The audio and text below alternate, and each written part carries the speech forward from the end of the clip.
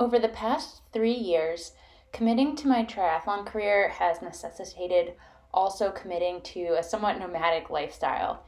In 2018, I traveled through over 30 airports to race in 11 different countries and moved 5 times. Needless to say, I've definitely got my packing process down pat. When I'm thousands of miles away from home, two of the most important things for me to stay grounded and performing my best are food and family.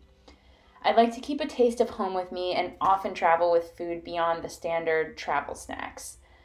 My morning routine of oats and coffee is particularly essential to get my day off to a great start. The oats and coffee are fuel for my body, and I accompany those with email or an article, which oddly enough provide calm for my mind before the rest of the day unfolds. Some days, breakfast also includes FaceTime with my better half. Traveling across the world from my husband Adam and my family and friends, I couldn't be more thankful for technology. Because Adam and I are kind of nerds, we particularly love our games of online Scrabble. It's how we stay connected over the little things versus the standard, how was your day? Good. How was your day? Good. We make sure to plan ahead so we can FaceTime almost every day, even if some days it's only for 10 minutes.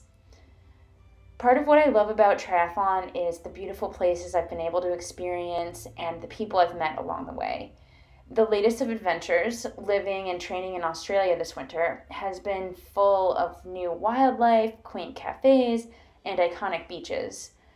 While I love all these new experiences, keeping in these important touches of home with me brings sanity and really a depth of energy so I can bring my best to training every day, keep pushing my limits, and drive towards those race wins.